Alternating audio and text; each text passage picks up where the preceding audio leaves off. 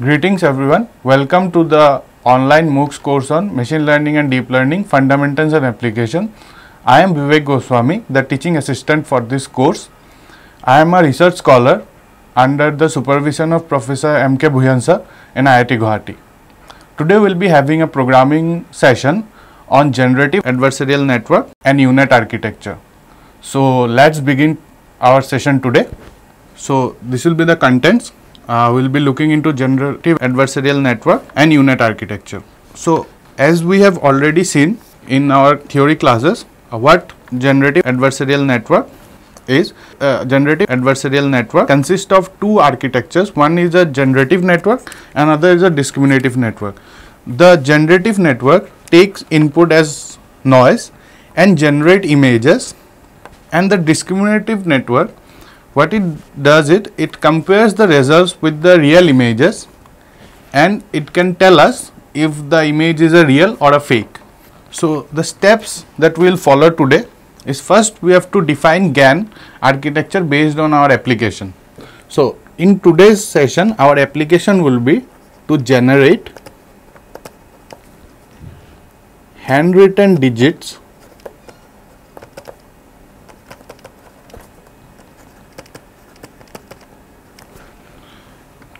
and the discriminator will be trained to distinguish between real and fake data. So the real data will consider the MNIST dataset. MNIST is a very famous handwritten dataset that we will be considering for this session. So first we will train the generator to fake the data that can fool the discriminator, and then continue discriminator and generator training for multiple epochs so that we reach a level where the generator can generate fake data in such a way that the discriminator is unable to identify that. And later we will save the generator model to create new and realistic fake data. So let's start with the coding. So you have already seen in the previous programming session how to use Google Colab and how to convert the notebook into a GPU or a TPU settings, and how can you train convolution neural network. So for training this GAN or UNet, we will be also considering convolution neural network as the backbone. So here you can see we have first imported the MNIST dataset from the tensorflow.keras.dataset, and later and in the next layers we have imported this layers, which is the input layer, the dense layer, the reshape layer and the flatten layer. We have also imported back normalization. Leaky ReLU will be using rather than ReLU activation function. That will be more suitable for training this GAN network, and we will be using a sequential model and the model from Keras model so that we can better optimize our code. For optimizers we will be using Adam optimizer, and NumPy and PyPlot we will be considering for error manipulation and plotting of the images or the graphs. So first we will be defining our image size. So we have considered an image of 28 cross 28 cross 1. So this is basically a grayscale image that is having only one channel. Why we have considered 28 cross 28? Because taking too much bigger image will be too much resource and time consuming for training. So we have made our input shape as 28 cross 28 cross 1. So this is basically our input shape. Now I will be creating a directory so that we can save the images there. So now let's build the generator module first. So we have defined a function to do that. We will be inputting a noise or latent vector.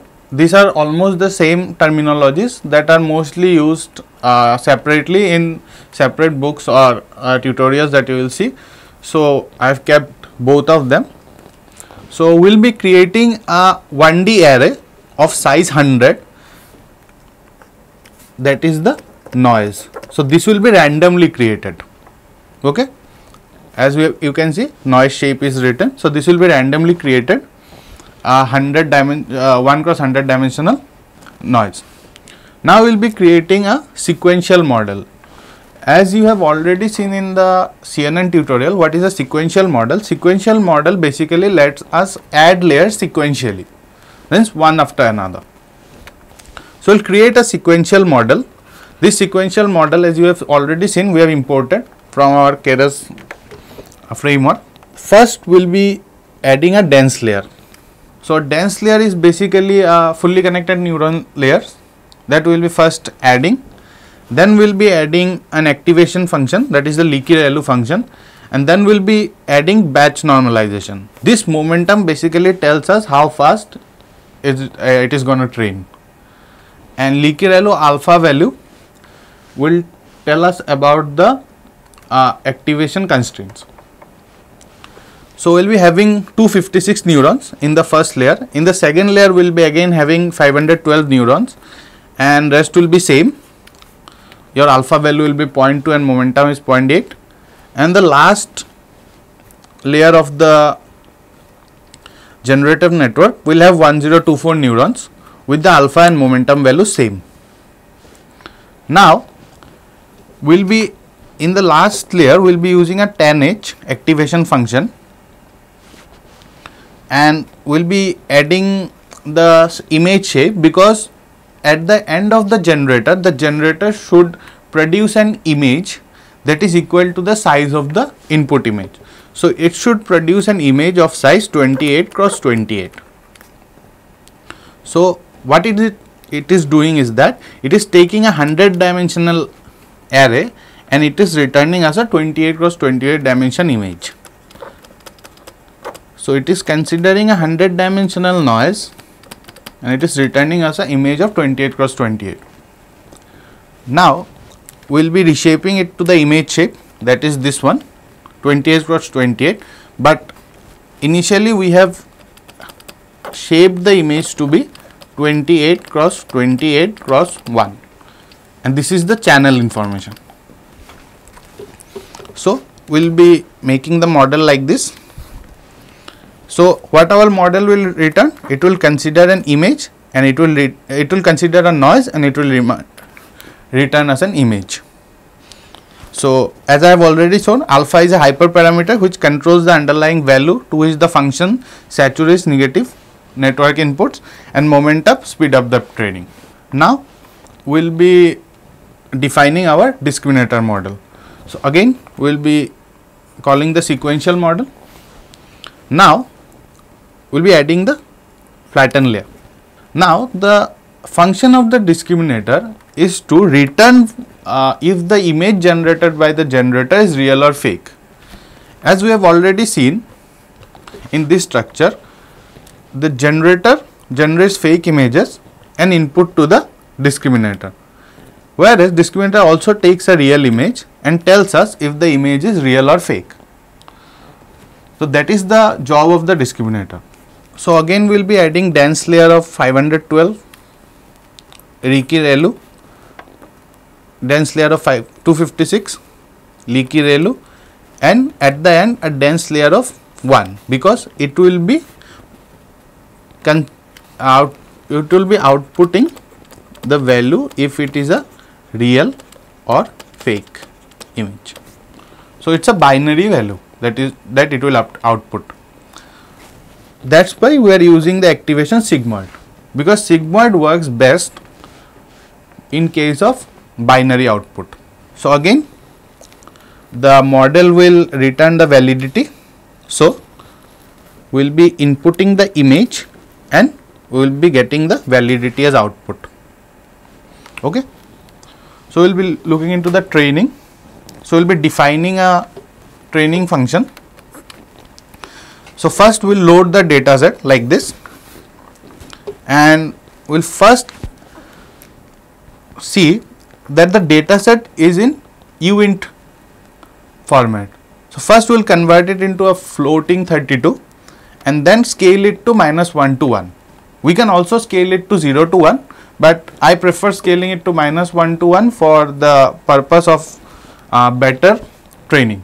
Now you can see I have added a channel, that is I have expanded it. So now from now our image will be like this. In this step I have included another channel to make the image like this. Again I have taken half the batch because I have considered a batch size of 128. This training function will take input as epoch, batch size and save interval. That after how many interval or iteration it should save the images in the images folder that I have already created, as I have shown in the previous slides. So I have considered half batch. This batch size is 128. So our half batch will be around 64. Now when epoch in range of epoch, so our total number of epochs will be giving that in the input. So for every epoch, so this tells us for epochs in range of epoch. So for each epoch, what we are gonna do the functionalities we are gonna look now. So what we'll do in this is that when we loop through a number of epochs to train our discriminator by first selecting a random batch of images from our true data set, generating a set of images from our generator, feeding both set of images into discriminator, and finally setting the loss parameters of both real and fake images as well as the combined loss. What does this mean? This means that first we will be generating some random numbers. These random numbers will be from your 0 to your half batch, and it will be x.train.shape. Your x.train.shape 0, x.train.shape will actually return you an array with the shape of the image. So for example, your x train has 300 images of shape 28, 28 and 1. Okay. So your x.train.shape will return this as an array. So your shape 0 means this 300, that is the number of images present or the number of entries present. Okay. And we will be selecting those random images. Now what we will do is we will generate some noise points between 0 to 1 of size 64 cross 100. Okay. And those images, those noise images will be fed into the generator, where the generator will predict or generate a set of fake images. Now these fake images will be again fed into the discriminator to get the discriminator's loss fake, and again real images will be fed to the discriminator to get the real image loss, and will take average of both the losses, because based on one loss we cannot take a decision, so we will be taking average of both the losses. Now since our generator has given us some output and the discriminator has again given us some output, now let's train the generator to better learn it and generate better images, so the discriminator cannot identify which is a real or fake. So the training of the in the training of the generator phase, we will be first again generating a set of noise similar to the last one that we did, and now for fooling the discriminator we will be considering some validation predicted outcomes. So this, what this line does is this will create a vector of ones. So it's telling the discriminator that whatever fake image that the generator has generated are real images and those are valid.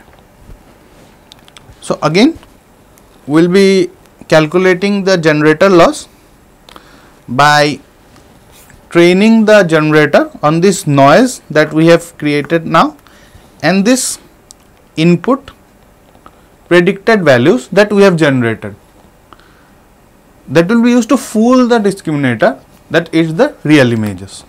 So we will be printing those values, and will be if the epoch is divided by the save intervals, that is 20, then we will be saving image at each epoch. So basically after every 20 intervals we will be saving images to get to know if our generator is generating good fake images and if our discriminator is not able to discriminate it or not. Again, in this function we will be looking at sample images. So for example, rows and columns I have defined as 5 and 5. I have generated a random noise and predicted that using a generator. So the generator create some fake images. We have rescaled the fake images to from 0 to 1 and we have plotted those things. So we have created a figure and axis. We have kept a count of it, and from the range of row to column I have just in the axis, this axis that I have created, I have plotted the image, and this I am saving after a fixed number of epochs. So I hope I am clear till this point. Now let us define our optimizer. So as I have mentioned, we will be using the Adam optimizer and we will be considering the learning rate as 0.0002 and our momentum to be 0.5 here. Okay. Now we will be building the discriminator and we will be compiling it using binary cross entropy, and metrics we will be considering as accuracy. Why binary cross entropy? Because I have already mentioned that discriminator will discriminate if the image is a real or a fake, and that is a binary classification problem. That is why we are using a binary cross entropy loss, and the metrics we have used as an accuracy. Again, we will be building the generator with the binary cross entropy as well, because the generator also generate images that are based on two categories, either they are fake or they are real. So we will be inputting a 100 shape noise point to the generator, and the generator will generate fake images. Now why this discriminator trainable function we have set to false here? Because at the time of training the generator, we don't want our discriminator to get trained as well, because we have seen, and it is a proven fact, that when we train two networks separately, it's giving better outcome and it's actually good. So while the generator is training, we stop the discriminator training and we make sure that the discriminator is not training at the same point of time. This saves us resources as well as it is better when it comes to the outcome. So now since our generator has been trained, we will be sending the images generated by our generator into the discriminator, and after that we will be combining both the models. So in this step, it is very important to understand this step. In this step, we have combined the models and also set our loss function and optimizer till now. So we are training the generator, we are setting the discriminator training to false, and then again sending the images generated by the generator to the discriminator to get the validation of the images. Now we have to create this combined model where stack generator and discriminator takes. So in this model, a noise is input into the system generates images and determines its validity. So this model basically is combining generator and discriminator into the same model, and this is what a generative adversarial network is. Again, we have considered binary cross entropy and optimizer, that is Adam optimizer we are using. We will be training this for 1000 epochs, that means it will run for 1000 iterations, which a batch size of 32 and the same interval of 50. And then, as I have already mentioned in the steps, we will be saving this generator so that we can generate good fake images later after the generator is properly trained. So, this is the summary, this is the discriminator summary, while this is the generator summary. So, we can see in the discriminator the total trainable parameters is this, and the total trainable parameters in generator is this, while as the total trainable parameters in discriminator is this. The number of parameters in generator is more compared to discriminator, because discriminator is a very simple network which basically does it predicts if the image input is valid or not, whereas the generator generates a set of images from noise data, and that is why it is a more complex network. You can see the parameters at every stages, and based on these parameters you can actually know how much training time is it gonna take or how much memory it is gonna take, and all those things we can configure from this. How to calculate this training parameters? There are ways to do that. For those are different when we are using fully connected networks or convolutional networks. So, we will see in the coming slides if we can look into one of those. So, this is the training. You can see here the dataset is getting downloaded as we have imported it directly from the Keras. So, it is getting downloaded here and the training has started. You can see this is the discriminator loss and this is the generator loss that is changing at every epoch, and this are the number of samples that are considered for each epoch, that is based on our batch size. We consider our batch size such that our total number of samples divided by the batch size is the total number of samples that is considered for each epoch. So, that is the advantage of having a batch size, as you have already seen these things in the previous programming session in the convolutional neural network is just the same. Now, since we have trained our GAN and we have saved the model, now it is not possible to save train the model every time.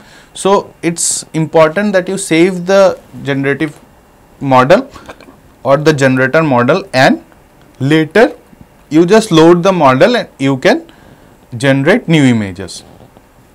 So, that is what we have done here. We have imported the model here, and what we are doing is we are providing random noise to the model and it is generating us an image. So, this is the image that the model has generated.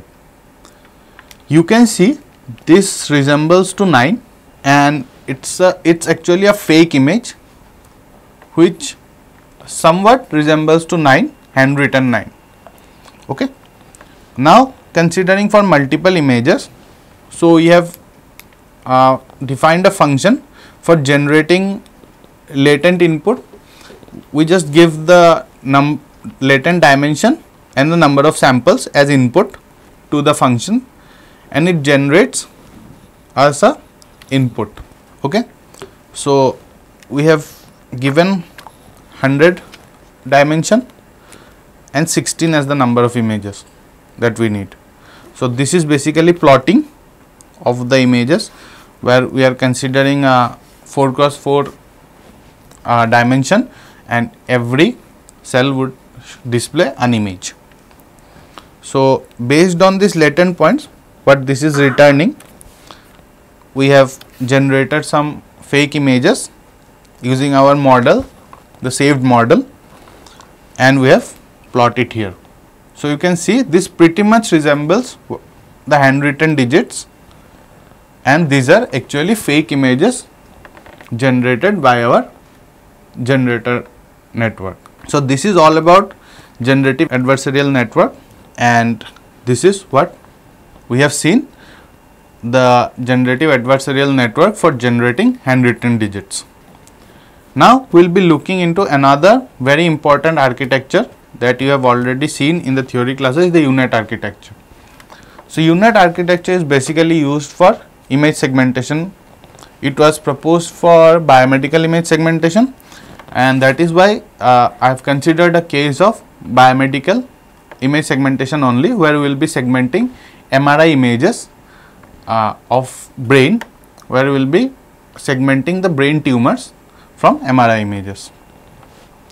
So, this is the architecture that we will be looking into. Our input image will be a 3-channel input image. So, that is be a RGB image, and we will be having this number of filters, and these are the concatenation blocks. These are up convolution of 2 cross 2, and these are max pooling layers, and these are convolution layer. So, you can see there are multiple convolution layer that are present. Okay. So, what we thought better would be to define a convolution function only. I will come to this later. First, I will tell you. So, this is the data set that we have considered. This is a brain tumor data set, segmentation data set. So, you can upload the zip file of the data set into your Google Colab file system, and then use this snippet of the code to actually extract the zip file to a normal folder. Now, we will be implementing this, we will be importing this libraries that will be important for our task to implement. NumPy, as you all know, is used for matrix manipulation. OS lets us have the idea of the path and everything. Glob is a library which lets us select images and consider number of images or path. CV2, which is a OpenCV library used for image manipulation. Matplotlib is for plotting. Random is another library, and TensorFlow is a framework that is used to implement or code deep learning models. So, these are the path of my images, that is the train, valid and test path of the images, and the masks. This I have written like this. Now, first thing I have to arrange the data set, that is I have to read every image and store it in an array or a list, so that I can read from that list and better train the model. Okay.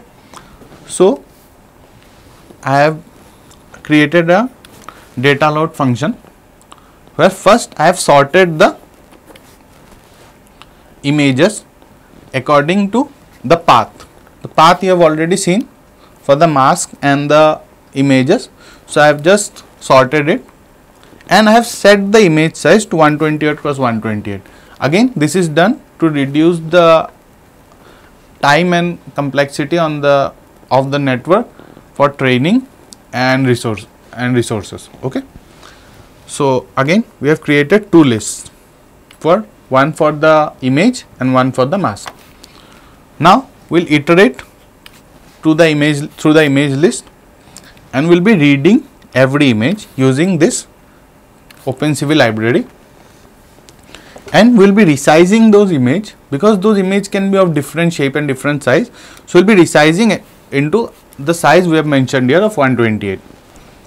Okay. And then we will be appending to this image data set. Same thing we will be doing for the mask and appending into the mask data set. Now, I will be normalizing the images. It is important to normalize the images so that we can remove the bias towards higher values, and that is important for segmentation.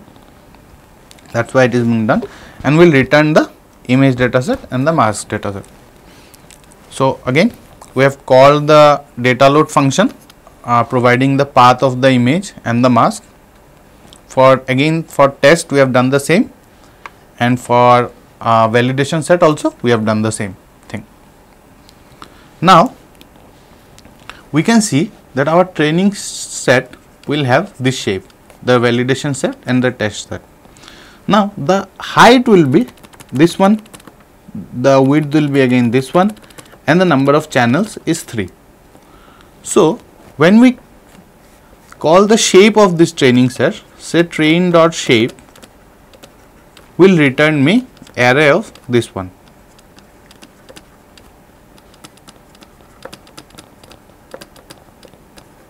So this is the 0th position index, this is the 1 index, this is 2 index, and this is the 3rd index. Okay. So our first index is our height, the second index is width, and the 3rd index is channel. So this is what I have set here, and that will be our input shape: image height, image width, and image channels.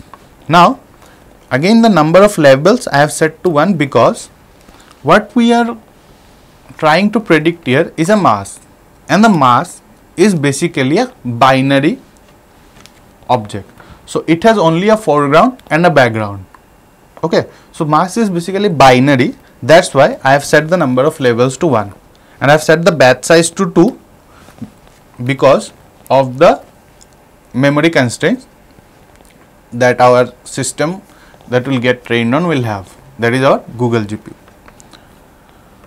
So this is one of the image that I have shown.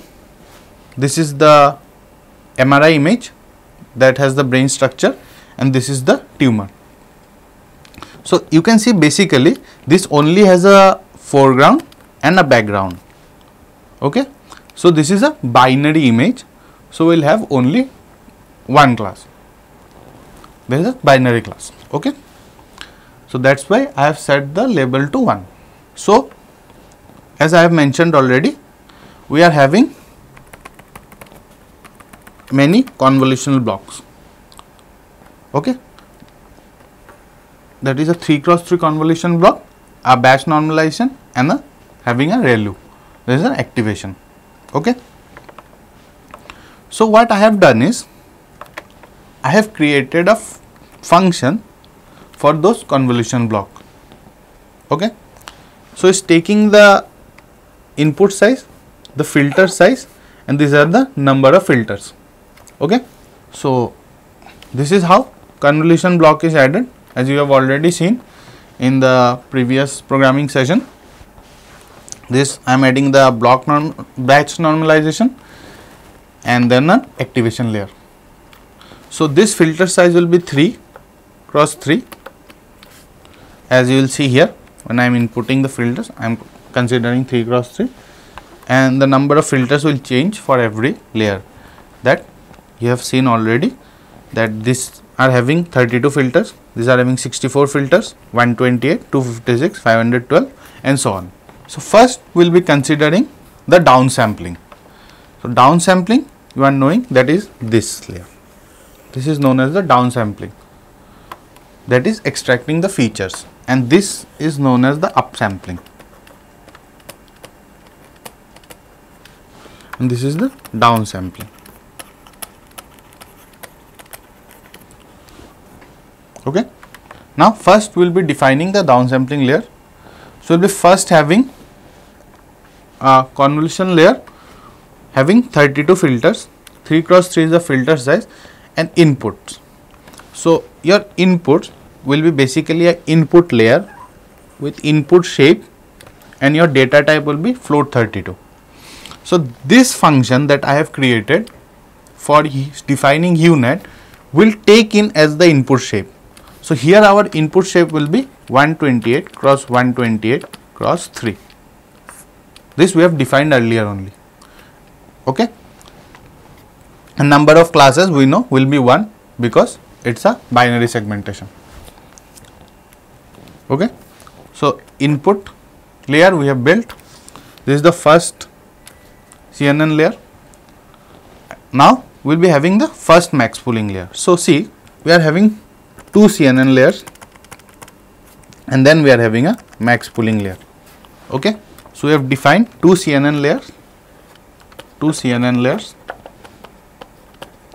and then we are defining the max pooling layer with pool size 2x2. Again we are considering 64 filters of same 3x3, and we will be having again 2 CNN layers here. So, here 2 CNN layers we are having, sorry, here we are having 2 CNN layers, again here also we are having 2 CNN layers. This you can see here we are having 2 CNN layers. We will be having 2 feature maps at every step. Okay. Again we will be having a max pooling, again 2 CNN layers, but this time 128 filters, again max pooling, 256 filters, 2 CNN layers, max pooling, and finally 512 filters. Okay. Now you know that in an UNet architecture it is important to upscale as well as it is important to concatenate as well to get the spatial features and also to get the features which are extracted by the downsampling or the encoder section. So, those are important, and to revive the spatial feature we do the up convolution. Okay. So, in the upsampling layers we will first do an upsampling or the up convolution, and then we will be concatenating the last layer with this layer. So, we will be first upsampling this or convolving this and then concatenating from this one. Okay. So, we are upsampling it and concatenating it. So, 512 we are having, we are upsampling it and we are concatenating this one. Okay. So, it is basically 256, 256, and then we will having a convolution block to get the 256 filters here. Okay. So, that is what we have done. Similarly, for the next layers we have done the same thing. Okay. But in the final layer I have used a 1 cross 1 convolution to number of classes. So, what 1 cross 1 convolution does is 1 cross 1 convolution reduces the number of filters to the required number of filters, keeping the spatial dimension same. So, from this layer I will be getting an image of 128 cross 128 cross 1, that is similar to the input image that we have initially input to the network. Again we will be applying batch normalization and sigmoid layer. Sigmoid layer, why? Because we are considering binary segmentation. So, this final layer and input, considering this, we will be creating the UNet model and will return the model for this function that we have created for UNet architecture. Now, we will be calling the UNet architecture with the shape 128 cross 128 cross 1. I will be printing the summary of the network as we have seen for generator and discriminator summaries. Okay. Again, we will be compiling the optimizer with Adam, binary cross entropy, and matrix we will be considering is at accuracy. Okay. So, this is basically the summary of the network. You can see this is our input, this is the next layer that we are having, this is again the next layer we are having, and these are the number of parameters for every layer. So, for this convolution layer, how did we get this parameter is that we are having the number of filter size as 3 cross 3. Okay. And what is the number of filter size here? Also 3. So, it will be 3 cross 3 cross 3 plus 1 into the number of filters, that is 32. So, that is 28 cross 32. If you do this, you will get to 896. So, this is how we get parameters for convolution layers.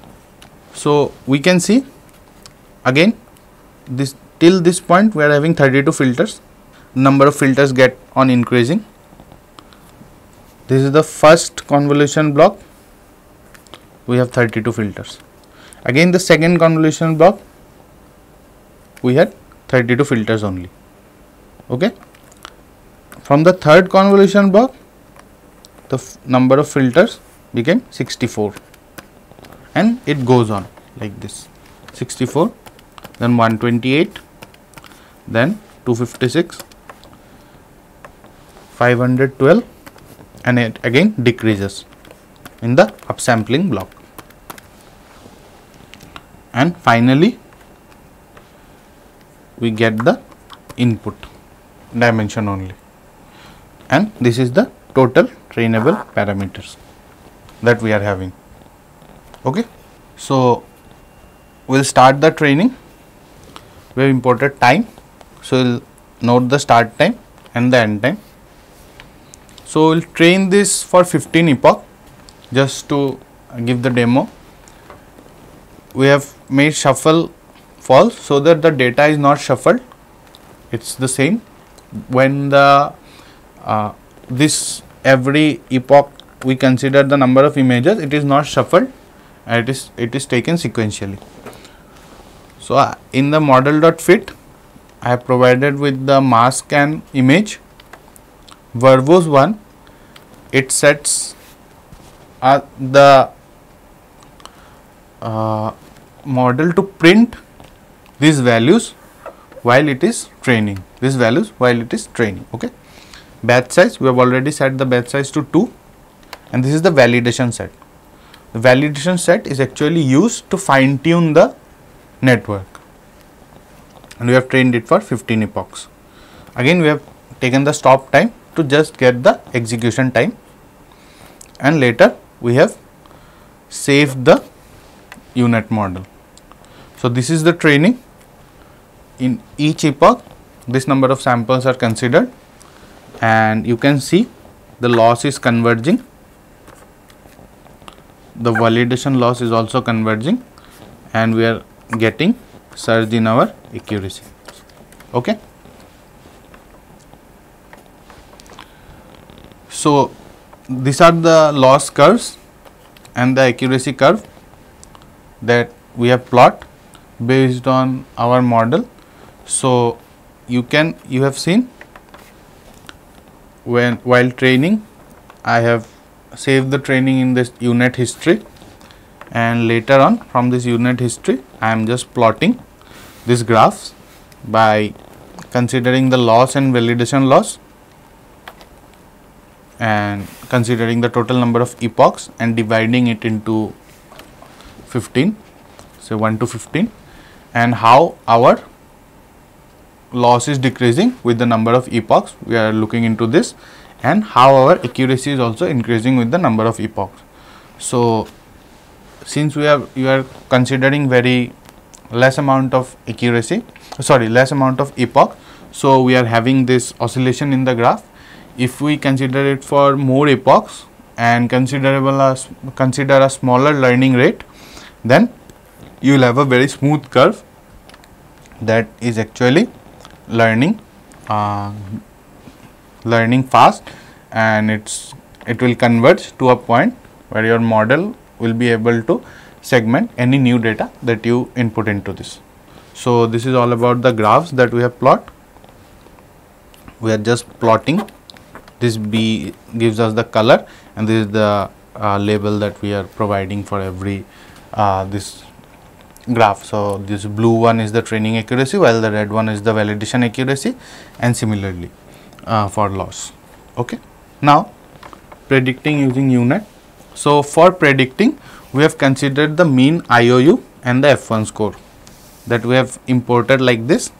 IOU is intersection over union.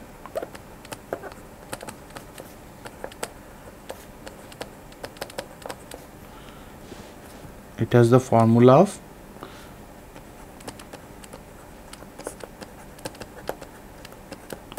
so it basically tells you if these two are the images. It tells you this intersection over the total union and how much overlap is there between the mask and the image. So, it gives us the ratio of the overlap by the area of the union. Okay. Another metric that we have considered is the F1 score, which basically is the mean of the precision and recall.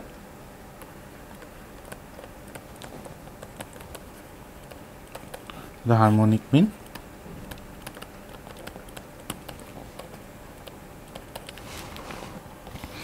What precision tells us is that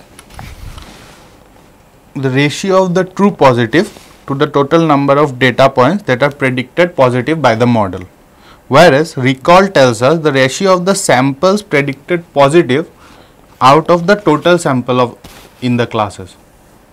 Okay. So, the both tells us about the prediction of positive. So, F1 score gives us a relative ratio between both of this, and that is why it is important when considering biomedical images or data, because in biomedical images we cannot rely only on accuracy, as it gives the overall accuracy. It is more important to know the false positives and the false negatives in case of biomedical data. Okay. So, here again we have considered randomly a image from the test set and the ground truth we have extracted, we have expanded the dimension, and we have made the model to predict. So, the model is predicting on the test image, and we are checking if for all the predictions that are greater than 0.5 are set as 1 and less than 0.5 are set as 0 to get this mask. Okay. And then we are just plotting this mask using this subplots. We have created 3 subplots, and one is the testing image, this is the testing level, and this is the prediction level. So, you can see we have got the mean IOU of 91.43%, which is considerable. This we have considered like this, number of classes and the prediction, and the IOU we have calculated. Again, we have done it for multiple images. So, we have taken a set of images in our test set. So, we have iterated in our test set for every image. We have calculated the predicted mask, and we have calculated the mean IOU using this one, and we have appended the IOU into a array. So, finally, we have calculated the F1 score, and we have calculated the mean IOU and the F1 score. So, average F1 of all the frames we have got to be 98.02, which is quite good, and mu IOU on the test set is 71.27%, which is also considerable. So, if we increase the number of epochs and we adjust the learning rate, the accuracy or the performance could be better improved for this network. So, in today's class, what we have seen is, we have seen 2 very important deep learning networks, that is the generative adversarial network and another is the UNet architecture. Generative adversarial network is used to generate fake images that could be used for different purposes, such as since there are less images present for some application and it requires more images, that could be tackled by generating some fake images. That could be even generative adversarial networks are very important for data augmentation tasks, where conventional data augmentation could be replaced with generative adversarial networks for better implementation or better generation of fake images.